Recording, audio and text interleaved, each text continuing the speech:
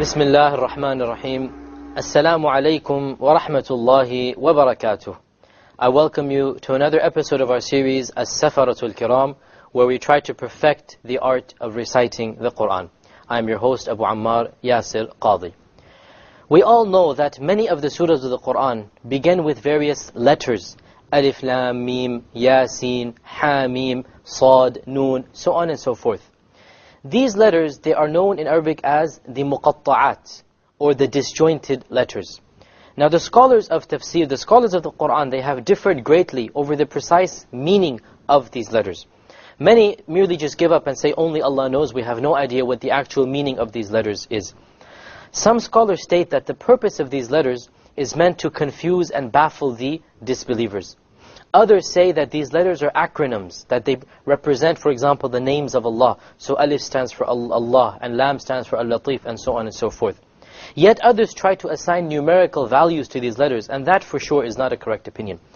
It seems, and Allah knows best, that the strongest opinion is that these letters are an indication of the miraculous nature of the Quran. Because these letters are exactly 14 in number. And the Arabic alphabet is composed of 28 letters. So Allah Azza wa Jal uses 14 of these letters as if to tell the disbelievers that, look, I am mentioning the Quran, I'm reciting the Quran in the very speech that you use. The very letters that you use, can you produce something similar to it? These are 14 letters. Can you use the remaining 14 and produce a Quran, produce a book similar to it?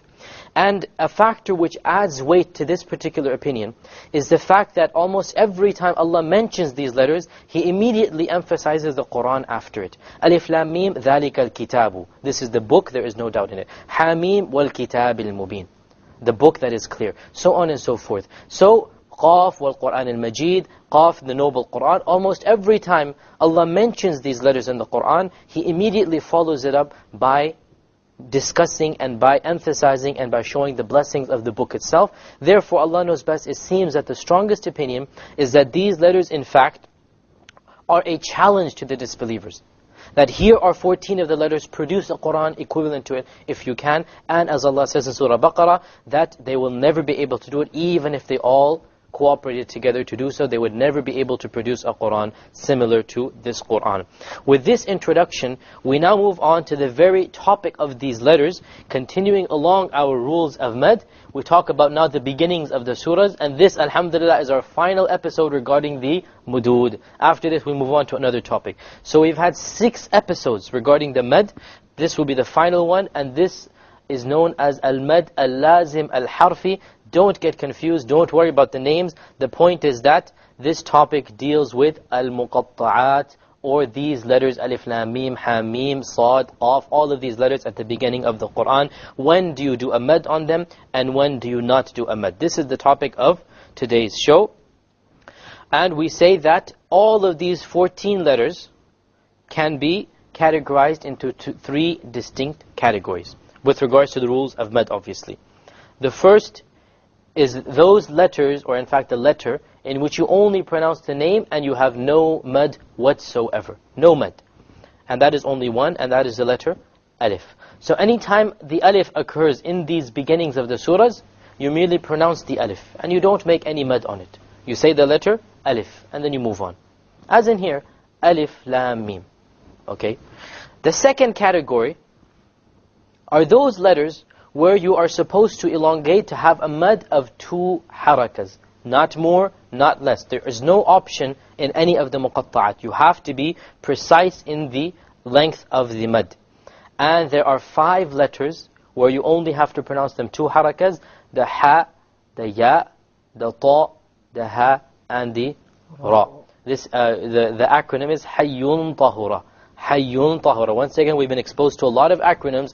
All of this is so that you can memorize these letters with greater ease. So you're supposed to memorize Hayyun Tahura, and then you know that Hayyun Tahura are those letters which you only elongate to 2 harakas. So for example, you have the Taha. Remember the beginning of Surah Taha, it starts off with Taha. That's all you do. You don't make it longer, Taha. Neither do you make it shorter, Taha. You actually make it Taha, exactly. 2 harakas, exactly. And the last category are those letters which you prolong to 6 harakas. And these are the remaining letters, and they are the noon, the qaf, the sad, the ayn, the sin, the lam, the kaf, and the mim. And the mnemonic, the memory trick for this is naqasa aslakum.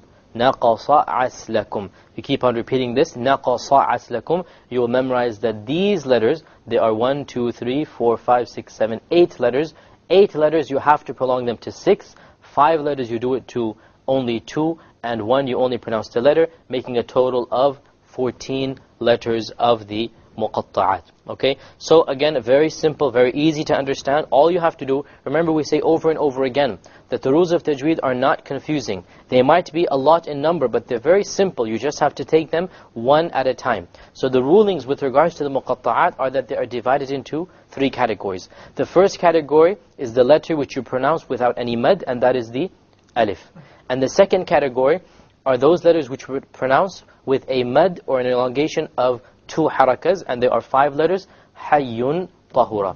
And the final category are those letters which you pronounce with a long mad of 6 harakas, and this is combined in the phrase naqasa aslakum. So let us now recite some of the beginnings of the surahs, and we'll restrict ourselves to the beginning of the surahs in order that we get a better idea of these letters. Let us start off with, obviously, the first surah in the Quran, or the second surah after Surah Al-Fatiha, Surah Al-Baqarah. Okay, in the Surah Al-Baqarah, all of you know the beginning is Alif Lam Mim. Let us now look at this chart. Where does Alif go? Alif goes over here in the beginning. Lam, is it in Hayyun Tahura? No, it is in Naqasa Aslakum here. Okay, likewise with the Mim, it is over here. So if you wanted to recite the Alif Lam Mim, how would you recite it? Alif Lam Mim. Okay, here's an important point, and that is that when you are reciting the muqatta'at, you must also apply the rules of tajweed. Okay, so write out the lam. You have lam, and then you start mim. You have 2 memes, you must do a ghunna in the middle. Remember we said when 2 memes combine, the first of which is silent, the second of which moves, you must have an idgham shafawi. So you apply the rules of tajweed, the rules of ghunna, while you are reciting the muqatta'at. You don't say alif lam mim. No, you must do a ghunna. Alif lam mim. So the lam 6 harakas, the mim 6 harakas, and in between the 2 ghunna of 2 harakas. Okay, Amr, can you recite for us the Alif Lam Mim? Alif Lam Mim. MashaAllah, very good. What other surah has the beginning that is we should go to? Let's try. Al Imran is the same, right? So Surah Maryam, we'll get to there. Let's go in chronological order, excuse me. Let's try Surah Al-A'raf first. Surah Al-A'raf, and then we move to okay, Surah A'raf is the 7th surah in the Quran. Here in Surah Al-A'raf, we have Alif, Lam, Mim, Sad. We have one more letter, Sad. Where does Sad come? Sad comes once again in the 6 harakas. Okay, so let us try Surah Al-A'raf. The beginning of Surah Al-A'raf would be like this. Alif, Lam, Mim, Sad. Notice, Lam, how long? 6 harakas. 6 harakas. Mim, how long? 6 harakas. 6 harakas. Sad, how long? 6 harakas. Where was the ghunna? Between the lam and the mim, and that is it. I didn't do a ghunna between the mim and the sad. Why? Because there is no ghunna between. Write out the mim, you will have a mim, ya, mim. And then write out the sad, you begin with sad. This will be idhar shafawi. So there is no ghunna over here. Alif Lam Mim Sad. So there's a ghunna between the lam and the mim, and there's no ghunna between the mim and the sad. You have qalqala here, Sheikh. You also have a qalqala. Very good, jazakallah khair. Sad. Okay, because of the fact that we ended with a dal sound, because we're pronouncing the letter. Okay, so we have one ghunna and one qalqala in the very muqatta'at. So we're applying the previous rules, nothing new. It's just that we're applying them in a different way. Let us move on to Surah Al-Ra'd now. Okay, Surah Al-Ra'd. Surah Ar-Ra'd is what number in the Quran? 13. The 13th surah. Okay, here we have Alif, Lam, Mim, Ra. Here we have a Ra instead of the Sad. Now where does Ra come? Notice it is in this one, the second category. Okay, so we only elongate it to two harakas. Alif, Lam, Mim, Ra. Ra. I didn't say Ra and move on, because it is of the second category where we only prolong it to two harakas. Let us move on to Surah Taha then, the next one. We're not going over all the surahs, just some of them that have these beginnings. What number is Surah Taha? Taha is 20. Okay, Taha, obviously both of them right here, Ta and Ha.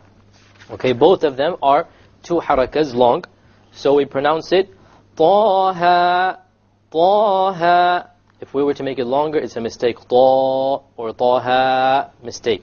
Each one has to be two harakas. Taha. Okay, now let's move on to, we forgot Maryam actually, right? Yes. Maryam is a very interesting one because I have a lot of letters. Maryam is right before it, number 19. Okay, look at Maryam, surah number 19. We have the kaf. Firstly, the kaf. Where's the kaf? Over here. 6 harakas. Then we have the ha. 2 harakas. Then we have the ya. Where's the ya? Also 2 harakas. Then we have the ayn. 6 harakas. 6 harakas. Then we have the Sad. 6 harakas. So we have 6, 2, 2, 6, 6. Now we also have to look at the rules of ghunna. Yes. Kaf, ha obviously will not have any ghunna between it. Ha, ya, ayn, sad. That's it. So there will have a ghunna here. Because ayn, you write it ayn, ya, noon. And then you begin with the sad. This will be what type of ghunna? Ikhfa. Ikhfa. And then there will be a qalqala where? At the end of sad, because there's a silent dal. So we'll recite this one. Kaf, ha, ya, ayn, sad. Okay, so we notice we have the kaf, 6 harakas, the ha, 2, ya, 2, ayn, 6. Ayn is 6. Ayn is 6 with the ikhfa, with the ghunna, and then the sad has the qalqala. Okay. The ayn is considered a madlin, but we'll do it 6. It is considered to be 6 over here as well. So why don't we all both do kaf, ha, ya, ayn, sad? Repeat after me. Kaf, ha, ya, ayn, sad. Kaf, ha, ya, ayn, sad. Okay, so once again, it's very easy. You just remember the letters that are there, and you see which ones apply to where. Let us go to another surah. Let us try Surah Ash-Shura, which is surah number 43 in the Quran. Surah Ash-Shura. 42, you're right, 42 of the Quran. Here we have a ha and a mim, and then ayn, sin, qaf. Okay, so we have once again 5 letters here. So once again, we notice that only the ha is of the 2 harakas, and then the mim is down here. 6. Also the ayn, also the sin, also the qaf. Okay. Hamim, ayn, sin, qaf. Here we have the ha, 2 harakas. Sin, mim was 6 harakas. Obviously there's no khalqa, no ghunna, because nothing comes after it. Mim. Ayn, what happened here? We have the 6, and then we have a ghunna after it. Ikhfa. Ayn, the ghunna there. Then we have the sin, 6 harakas. Another ikhfa. Sin, qaf. But there's no qalqala because we end on a fa. Qaf. So there's no qalqala. Hamim, ayn, sin, qaf. So we have ha, 2, mim, ayn, sin, qaf was 6 each, and we did the particular ghunnas and the qalqalas that were done before. So this is a pretty easy topic, alhamdulillah.